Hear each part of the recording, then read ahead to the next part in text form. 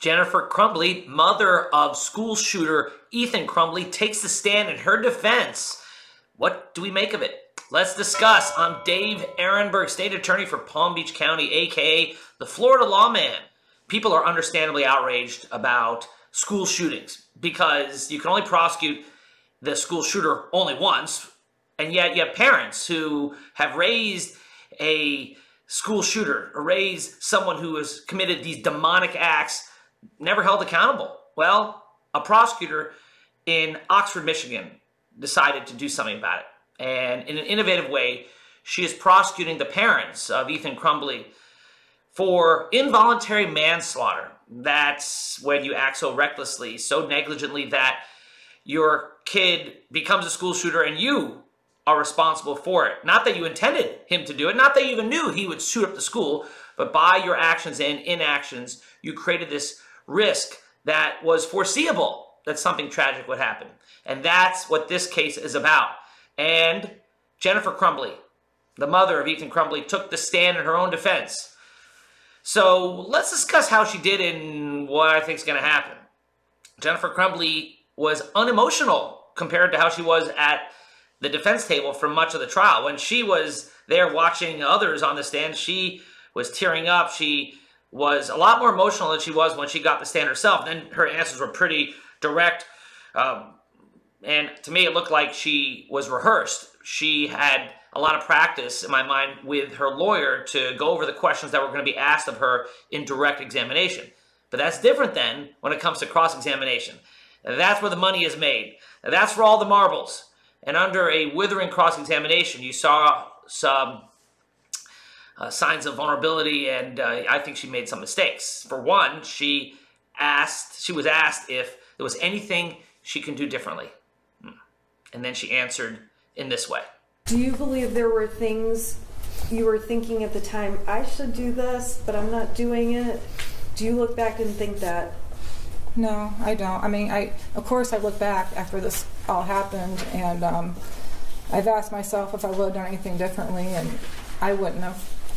Not a good answer. When you're in front of a jury of your peers and a courtroom full of grieving families who lost their loved ones, 4 innocents who were murdered by this woman's son, you're saying that if you could do it all over again, you wouldn't do anything differently? That's hard to take.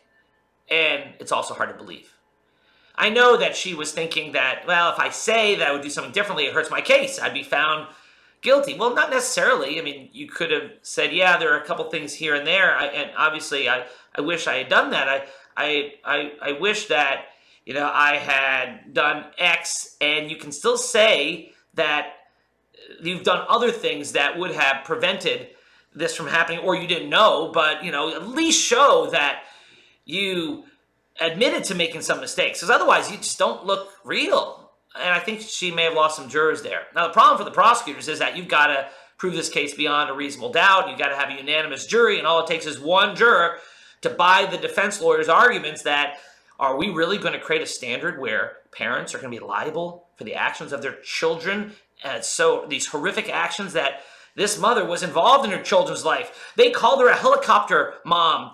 She said that she was hyper-vigilant in her son's life. And of course, nothing could be further than the truth. Just look at her son's own diaries, which were produced, and shows that the son was seeking help and his parents were ignoring him.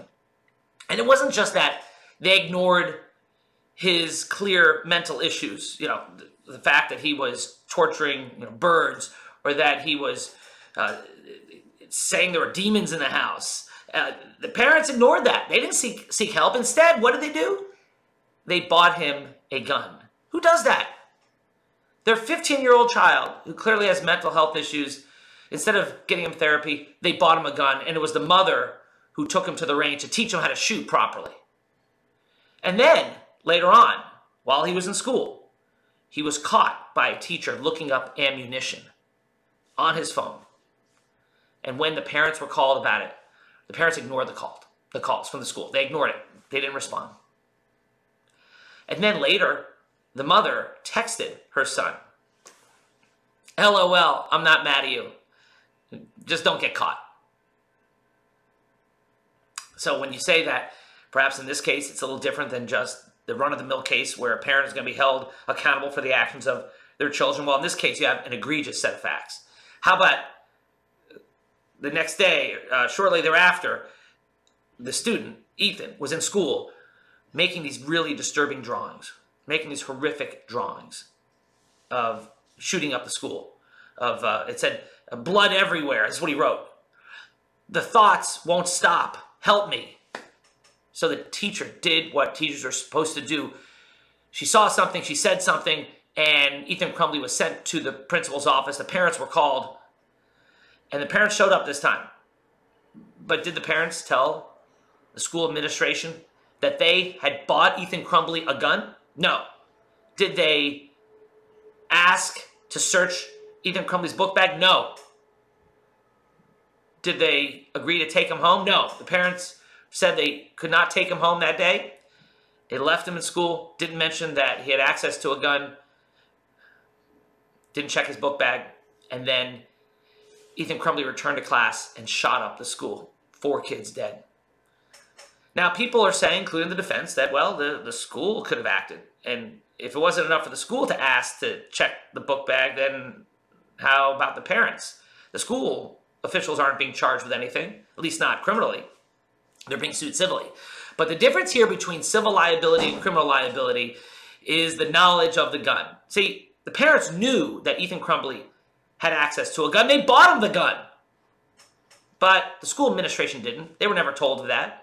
And although the school administration clearly, to me, acted badly here, they were neglectful in their duties, it's not the same as the mother who had knowledge that her son had access to a gun, who took him to the gun range to teach him to shoot, who knew he was looking up ammunition, LOL'd him, and then refused to take him home, refused to check his book bag. And then after, just so you know, talk about consciousness of guilt, afterwards, when the son, Ethan, was arrested for the crimes, what did the parents do?